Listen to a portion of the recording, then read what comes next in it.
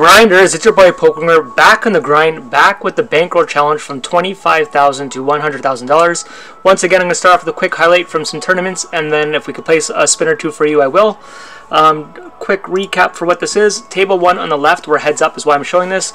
It's the $100 Brawl. It's a bounty tournament. It's a week, every night they have it. So we're heads up here against a good opponent. On table 2 on the right is the Thursday Thriller, is a $200 buy-in, and we're down to 5 people or so. I don't know how good the quality is, but I figured I'd show you a quick heads-up match here and kind of ramble on. We played pretty fast. It's a 6-minute video here.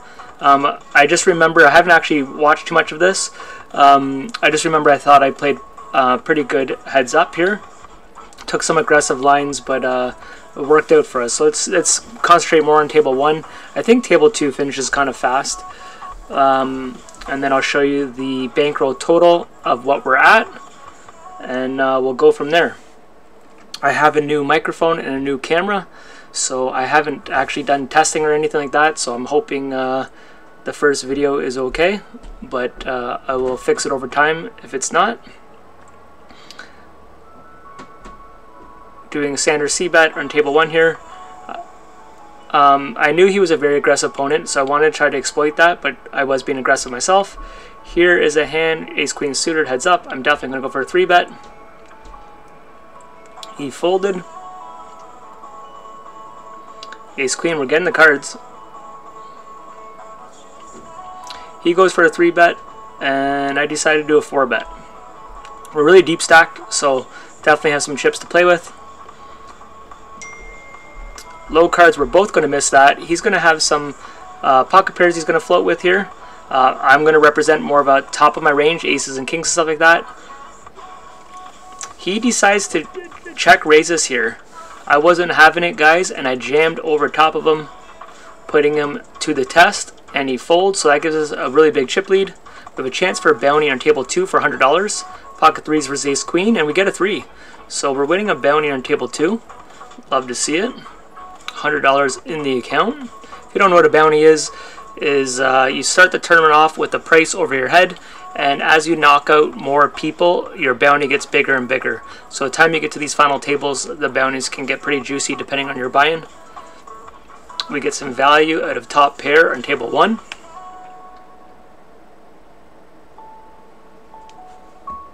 Just going to answer a message.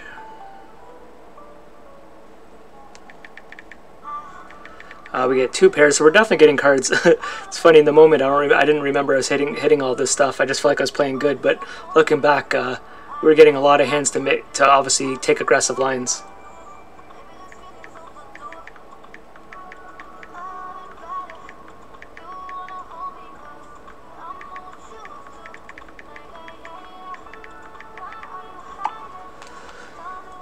Okay, Queen Jack raising from the button here on table 2.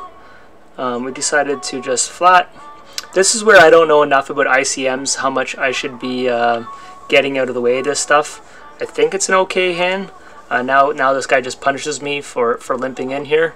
I'm curious what like top players would do there. I feel like Queen Jack is, you know, too good to fold, but I'm actually not positive when it comes to ICM into the chip leader there. He should be putting so much pressure on us all the time there. I'm wondering if I'm with my blockers, if I'm better just 3-betting or folding. Like I don't know if calling's the best line there. Me and this guy were chatting on table 1. I spelt wrong. I told him I was on the Thursday Thriller, but I didn't even spell it right, so I think I confused the guy.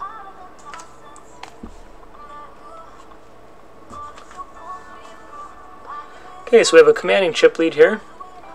I do remember this hand. So we have 5-7 suited. We called the 3-bet. We get the open end here. We're not going anywhere. Obviously, we'd love to have a spade in our hand, but we do not. But don't forget, he's raising us pre. Spade is a scare card for him. So look at this board here. He checked into us, guys. He 3-bet us. Check turn, checked river. I have complete no showdown value. You can try to put him on a range here, but I figured he can't call me here unless he wants to do a hero call with a weak ace. So I decided to put his tournament life on the line.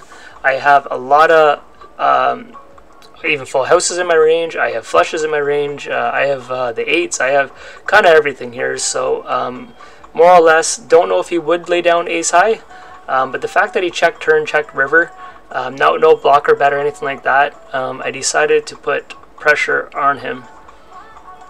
I even showed him the bluff because there was 8 people or so watching. It says on the top here there's eyeballs. I had some people watching and stuff, so I was like, why not? I don't play this guy too often. He doesn't usually play the higher buy-ins. I don't bump into him too often, but he is a good player. So we get away with that one. We're down to 3 people on the $200 buy-in. Ace Jack, we're definitely calling there. We have to win a flip. Do we get there? We do not, so we're out in 3rd place in the Thriller. It's a decent payout, but I actually did 2 buy-ins, so we spent $400 just to show you that. So it says 900. It was about $1,000, so 600 profit. Now we can concentrate on the heads-up match. It goes pretty fast here. Second, we got to my other table is finished. You'll see my speed really pick up. It's one thing I wanted to touch on. So many people try to find timing tails when you're playing people. You have no idea what someone's doing behind a computer, how many tables, how many sites. If they get a phone call, like a million things can happen. And people think when you're tanking or fast, there definitely is timing tails. But I think sometimes people put way too much weight on it because you just don't know what someone's doing. Sometimes if you're streaming, you're answering chat, or if I'm making a video, I'm breaking down hands. So guys, we went for the hero call there. I was actually talking during the last hand here. I'll go back a little bit here. It was very aggressive. We'll just watch the very last hand. So I have 3-10. I go for a limp. With my chip stack here, I'm going to play every single hand in position. We had a massive chip lead. We flop bottom pair. He bets. We snap call. That 4 is not good for him. We call him right off the bat, and then he just jams. So what I'm thinking there, let's just pause and look at that. Obviously, sometimes, yes, he could have 5-4, he could have us beat, but if he has a 5, he's not happy to see the 4 or the jack. He's going to have some miss straight draws, flush draws, but any of his strong hands, besides trips, he's not going for value town. If he has a 5 here, an over pocket pair, 8s, 9s, 10s, anything like that, he's not happy to me calling him down. There's straight combinations, there's full house combinations, there's trip combinations. So me calling here, snap calling with bottom pair looks maybe kind of fishy, but I figured there was too many combinations that aren't good for him, and only a couple that were good for him. So even though I was playing ultra fast, I was thinking about all these type of things, and we take down ourselves another tournament, guys. So I don't know how long we can keep calling ourselves a spin and go player when each week we win tournaments. And if you looked at my volume in tournaments, I don't play that many, so we have crazy good results. $2,000 in profit there, 1 out of 100 people. So we're gonna close that. I wanted to show you guys the total, like always. Oh, of course I didn't log in. So I'm not going to log in because I don't know how to hide my information. You guys are going to have to take me for my word. We're at 11,700 on GG. I'm 100%. I just looked at all this not too long ago. So if you take me by my word, I will do this. I would rather not log in on camera, and I don't want to make a second video. So we have 60,705 plus 11,700. I'm very confident in that because I literally just looked at all this. So guys, we're at $72,400. So if you just want to subtract from 100 grand, we have 28,000 to go in change, even closer, under 28,000. So we're on really good pace here. I will try to play one spin for you guys go, because that message I just got, I have something I would like to do. The hundreds never get going for you guys, but I will open up the hundreds and we'll work our way down and we'll see if we can get a game going. Here, I'll close this in case it speeds up anything. Just seemed awfully slow. So I'll open 100. If that goes, we'll play 100. If the 50s goes, we'll play 50. If the 25s, we'll just keep working our way down. Everything seems ultra slow here. I don't know what's going on.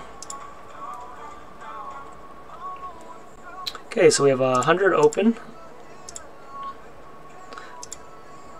50 is open, not playing. We'll go down to the 25. So you micro grinders might get your wish. We'll go to the 10. And this is when I tell you guys, I'm not playing spins and I'm jumping in tournaments, because when I want to grind, I can't. So we have 5 stakes open, and we're going to open up another one, $2 spin. It's been a long time since I did one of those. Guys, I'm just going to keep going. So we have opened up almost the entire, let's see what's going. Something's going. Alright, so we're playing a $2 spin, unless something else opens here. You micro grinders are going to see, can a high stakes spin and go player come down to the $2 and dominate. Right off the bat, we're going to just label this guy a newer player to teach you some of my, I don't usually tell you what my tags are, but unless he is doing some high level stuff, which is rare at a $2 stake, we're gonna assume he is a new player, and we are flopping the goods. How do we get value out of these newbies? We'll find out. We're gonna try to see if they can hang themselves. He shouldn't have too many 6s in his limping range, but I don't think these new players think of stuff like that. They probably just want to see really cheap flops. We don't want to lose any customers here, but we do want to build up the pot. So I'm going to go for a third pot here. Get some 5s, some 2s, some spades, some draws, some ace highs, king highs. These players sometimes don't like to fold. If they raise, we're going nowhere. Obviously, sometimes you'll be beat, but we like our hand so far. And we take it down. I'm actually gonna, I would never usually raise this. So this is one thing I want to explain to you guys in videos. This is actually not the best flop to continuation bet, but I'm just going to use position and betting here and see if we can get away with some stuff here. Sometimes when you guys watch videos and you see me like jam or not jam hands that I'm supposed to jam, or vice versa, what you might not be thinking at times, and I did it in my last video, there's a couple spots that I rewatched it, that they are a jam if you're playing top people, but there's certain lines you don't have to take when you're... I adjust my ranges based on who I'm playing. So if I'm playing regs, some regs I jam wider, more optimal, some I go tighter, but a lot of the newer players, if I have a skill edge, I don't have to take some high variance lines. So it really does depend on your opponents. I don't know if it's the best way to play, but that's what works for me. I constantly adjust my ranges based on who I'm playing, what I've seen, obviously, and then obviously you're going to be balanced at times, you're going to be mixing up those spots. So there's tons of hands here that you'll see me sometimes do the exact opposite. So here's an interesting card. I would love to get him off this, but I don't think he's going anywhere. But I just wanted to put some food for thought there when you guys are just kind of watching certain hands. You're better off seeing someone play a large sample size to learn some of their ranges, and you'll see how people adapt. But I play definitely pretty different depending on who I'm playing. If he's going to limp, we're going to see a flop for that. We got top pair, but you never want to lead out here. If we were stronger, I think, about leading out, or a draw combination, jack queen, 7-9. Now we will build it up, just min bet. 10s or 8s aren't going to fold, even jack ace or something like that. So how do we get value here? We're going to build it up. See, a 10 or 8 should still call us here. I don't think he's got a king. I think we would have felt that before that. Might have been greedy going for 3, but I didn't think there was enough scare cards so that I thought a 10 or queen would still call you. Here, I don't need to risk too much. I could just lead out and bet min. And then, depending on what if he just calls here, we're going to size this right up. Even though a 3 is actually a really bad card to bluff with, I'm actually still going to stick to a plan here. And this is just because it's a $2 spin. It is usually paired boards. If I had an ace, I'd be checking that 3 every time. Him calling, floating that flop, he definitely has 3s in his range. I don't. But this is just me kind of bullying around a $2 player and letting him know who the boss is. We're going to lead out with our middle pair. I don't think he's ever checking a 10. So it's a bit of value. Also just taking down the pot. Here, I'm going to get out of here. We have a commanding chip lead here. And these are things, when people are playing really fast, you'd be amazed how much you're actually processing, what stacks you're looking at. It doesn't look like when someone's playing fast all the things are factoring, but you know, playing, you know, millions of hands. This here shows I've played over 2.5 million hands just on this site. I've played other sites. I used to play speed chess for a long time. My strength is I can think fast, but I cap out. So I could think within 1 second. Some players could wait a minute and get to higher levels of strategy. My max brain, if I wait 10 more seconds, I don't know how much smarter I'm getting. So I can think fast, but I have a ceiling with how much I can go. So if you're playing like a Magnus in chess, if he waits for 8 hours and thinks of a move, he can think of a better move. If I wait for 8 hours, within that first 5 seconds, it's going to be very rare I'm going to come up with a better move. Here, guys, this is just, you see how I'm going to do this last video? He's just not calling me here. So we're just going to steal this. Now, that type of bet here, I wasn't even paying attention, just knew he wasn't going to call us.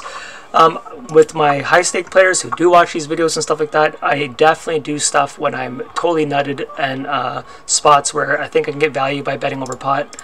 Here, I don't like my kicker, but once again, I don't think they're going to call me too often there. So, this guy here is going to get this tag, and we're just going to rate $2 spin.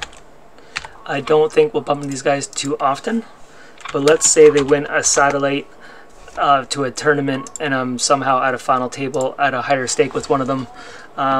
This will kind of let me know, in general, I could usually put a lot of pressure on these guys. The money might mean more to them in big spots. So if I bump these guys at a $5 spin and then all of a sudden it's like a $500 spin and go, without looking them up and all that, there's a good chance I could put a lot of pressure on them, and the money might be more valuable with them. They might not have as much in their account. There's obviously going to be exceptions to that, but it's just kind of like a general guideline, and then you base it on their play. But everything we've seen so far, these guys are doing exactly what they're doing. They're playing the stakes they probably should be playing. They're learning how to play. They're filling out the game. Maybe as they get experience and some wins, they'll slowly take some shots up. You know, I've never bumped into these players as far as I know, and it makes sense. I don't play $2 spins. This is one of the hands I am going to lead out, guys. I have top pair, I have backdoor draws, and I want to just take it down here. And there's going to be a lot of scare cards. I could probably just ship it, but I don't know how bad I want to lose him. I feel like he's going to call us. So we have there. I don't think he has too many queens in his range, but we're just going to go for the goods. I think we're going to get a double knockout here. We do, guys. We get the double knockout. So the $2 in the account, we're $2 richer. Ran pretty hot, but as you can see, as much as I ran hot, I did show you some ways to exploit some of the newer players. So guys, I hope you liked the video. This update on the bankroll. I hope the new camera and audio was good. I will see you on the next video. Peace.